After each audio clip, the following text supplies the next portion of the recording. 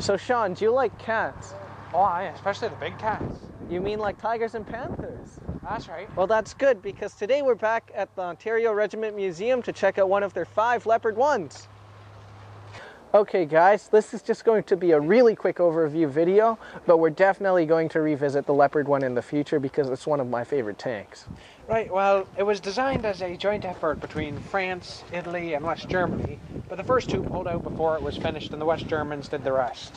But on the bright side, the Leopard 1 is one of the best German examples of post-war engineering design. Take the hull, for example.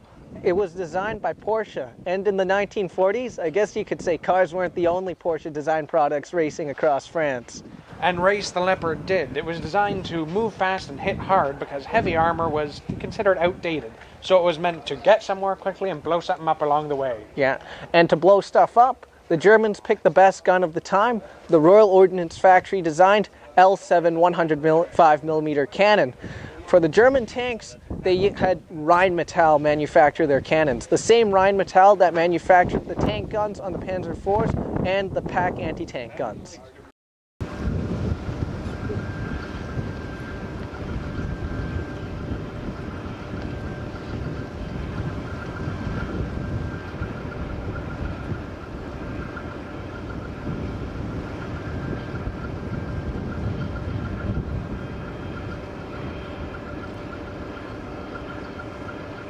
So here on the side, you've got your storage bins like on any other military vehicle.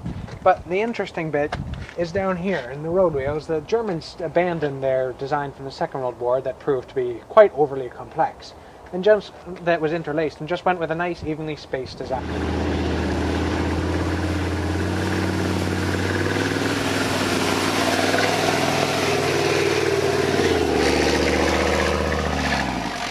Going on, we get here. Under this grille is the 820 horsepower MTU designed diesel engine with 10 valves. It should be noted that MTU's other name is Maybach, the same Maybach that basically made all the engines for the German tanks in the Second World War. Okay, so now we're at the back of the tank, and we've got some really German-specific features here, specifically the turn signal and the brake lights, which are features you'd normally find on road-legal vehicles. The reason for this is because the Bundeswehr frequently drives their military equipment down public roads to go from base to training areas, or just to drive them around. Basically, during the Cold War, nobody was going to complain because the Russians might be knocking on the door the next day. Moving on, we've got other common features we might find on other tanks, such as tow attachment and recovery points, spare track links, and this.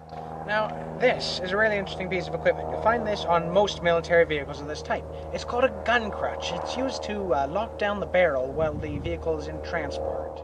Okay, so we're going to climb on top of the tank now. All you have to do is use the footstep here, which is part of the rubber side skirt, and basically just climb up. So there we go, 3 points of contact. Easy as pie. Just let me join you up there, Johan. Okay. So here we are on top of the turret. You've got all kinds of neat little bits and bobs up here. This is the commander's periscope. It gives him 360 degrees of view in rotation. He's also got all kinds of secondary periscopes around his hatch. Over here you've got the loader's hatch, and he has 2 fixed periscopes facing forward here. Go down and have a look. Okay.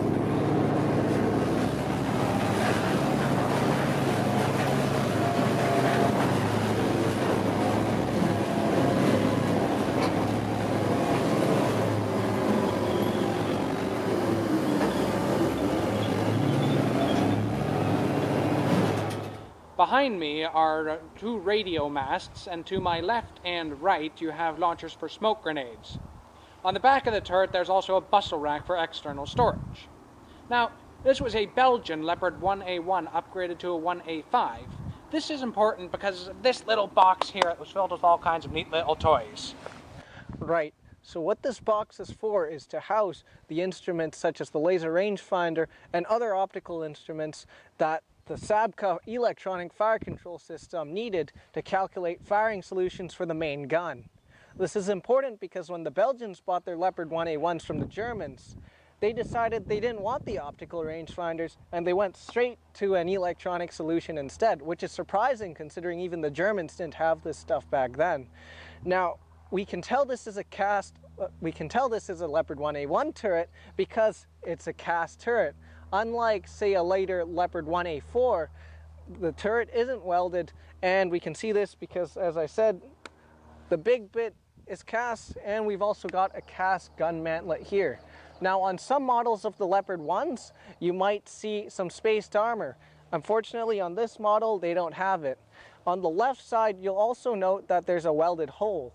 What that hole was there for was the stereoscopic optical rangefinders that the Germans had on the early Leopard 1A1s. However, as we said, Belgians had this, so they didn't need it. They used the hole on the right side for all their electronics and welded up the hole on the left side. That's about it for us rambling. Subscribe to us if you liked our video and you want to see our follow-on videos for hopefully when we get an expert to come in and talk on this tank. And that's about it from me. Well, thanks to the Ontario Regiment Museum for having us, and thanks for watching. See you next time.